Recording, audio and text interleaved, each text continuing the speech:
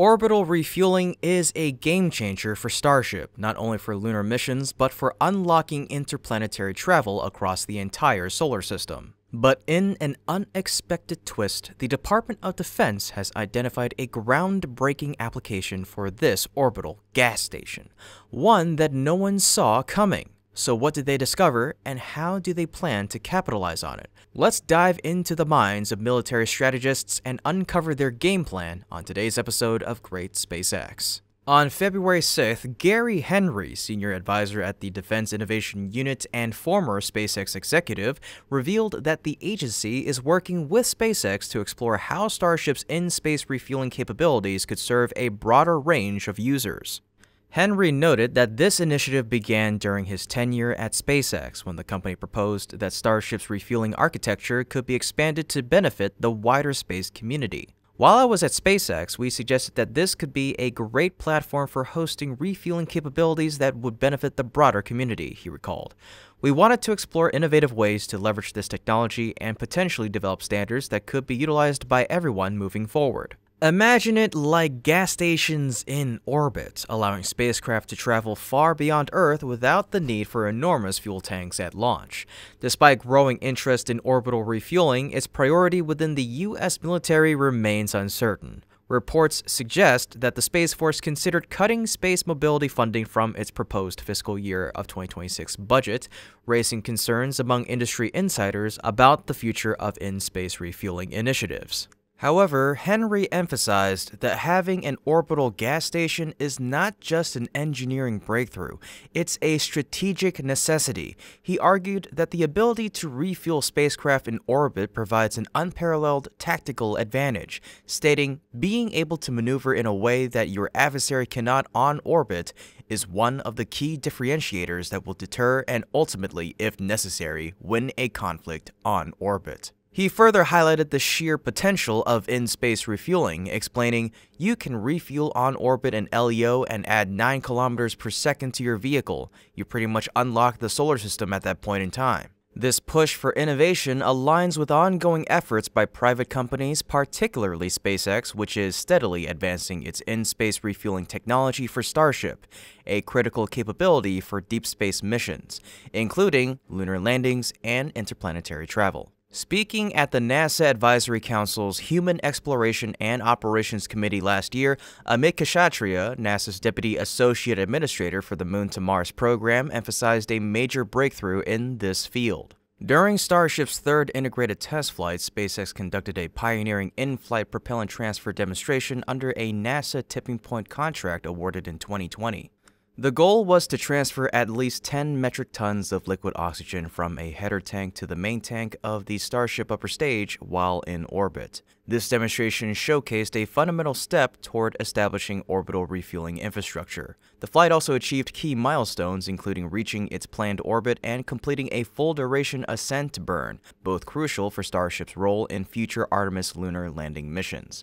Kshatriya further outlined a roadmap for the next major step, the Starship Propellant Transfer Demonstration. This initiative will culminate in a mission where 2 starships dock in orbit, with one transferring propellants to the other. If development progresses on schedule, this demonstration could take place as early as 2025. The mission plan involves launching 2 starships from Starbase. First, a target starship will enter orbit, followed 3 to 4 weeks later by a chaser starship. Upon reaching orbit, the chaser will rendezvous, dock, and transfer propellant to the target vehicle. Once the process is complete, both starships will undock and deorbit. This test will pave the way for an uncrewed demonstration of the Human Landing System Starship, which will involve refueling the vehicle in orbit, sending it to the moon, and demonstrating its ability to land and take off from the lunar surface. However, before these tests can proceed, SpaceX must address several key technical challenges. One of the most pressing issues is understanding how propellant sloshing affects Starship's maneuvers and how to maintain settling thrust while docked to ensure efficient fuel transfer. The point of their flight test program before we do this is to make sure they fully understand the slosh dynamics, fully understand how the ullage is being maintained, what the settling thrust needs to be, Kshatriya explained. We've gone through it with them in terms of their plan for this. It's a good plan.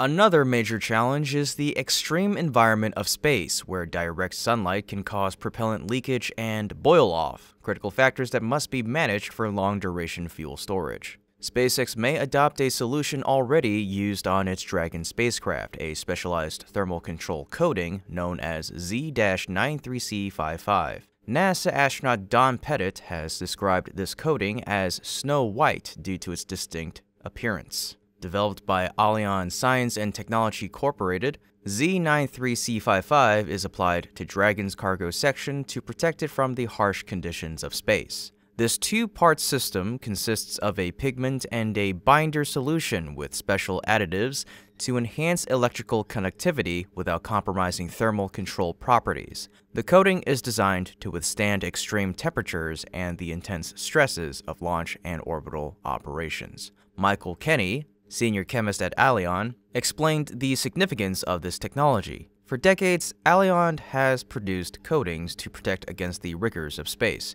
As space missions evolved, there was a growing need to dissipate electrical charges that build up on the exteriors of spacecraft, or there could be damage to the spacecraft's electronics. Allianz's research led us to develop materials that would meet this goal while also providing thermal controls. The outcome of this research was Allianz's proprietary Z-93C55 coating. Before being widely implemented, the coating underwent rigorous testing. Allianz subjected it to extensive laboratory evaluations before providing samples for NASA's Materials International Space Station Experiments 1 and 2. These experiments exposed various materials to the extreme conditions of space, including atomic oxygen, direct sunlight, and severe temperature fluctuations. The goal was to assess their durability and performance in real-world orbital conditions. Z-93C55 performed beyond expectations on MISSE, so it is now a viable alternative to the standard thermal control coatings, Kenny stated. The flight data provided through the MISSE experiments was essential to its development. This breakthrough could prove invaluable for Starship's refueling infrastructure, helping to minimize propellant loss and extend the viability of in-space fuel depots.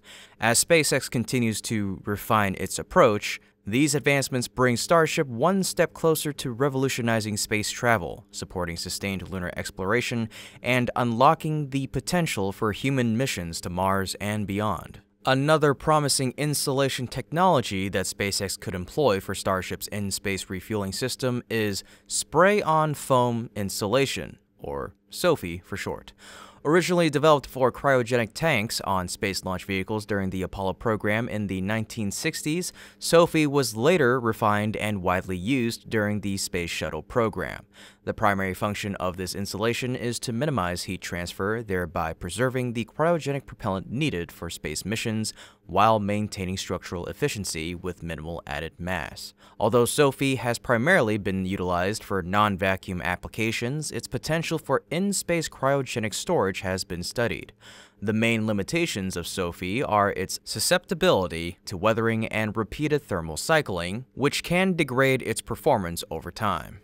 However, since a Starship serving as a fuel depot would remain in orbit, avoiding the repeated stresses of launch and atmospheric re-entry, these issues would be less concerning. Implementing SOFI could provide SpaceX with a practical and lightweight solution to mitigate propellant boil-off, a critical factor in making long-duration fuel storage viable in space. Beyond installation challenges, another key question surrounding orbital refueling is efficiency. How many launches will be needed to fully refuel a station or mission-ready Starship? How much propellant can be effectively transferred per flight? While these logistical concerns remain open-ended, NASA's Amit Kshatriya is confident that SpaceX is well aware of the challenges ahead and is systematically addressing them. Orbital refueling is essential to transforming Starship into a true interplanetary vehicle. By enabling the spacecraft to refuel in orbit, Starship will not only be capable of reaching Mars, but could eventually carry humans even farther,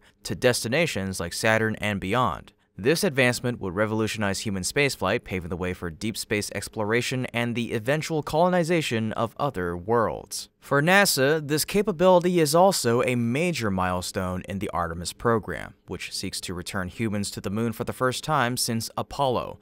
Jeremy Kenny, project manager of NASA's cryogenic fluid management portfolio at Marshall, emphasized the importance of mastering orbital refueling. Storing and transferring cryogenic propellant in orbit has never been attempted on this scale before, but this is a game-changing technology that must be developed and matured for science and exploration missions at the Moon, Mars, and those that will venture even deeper into our solar system.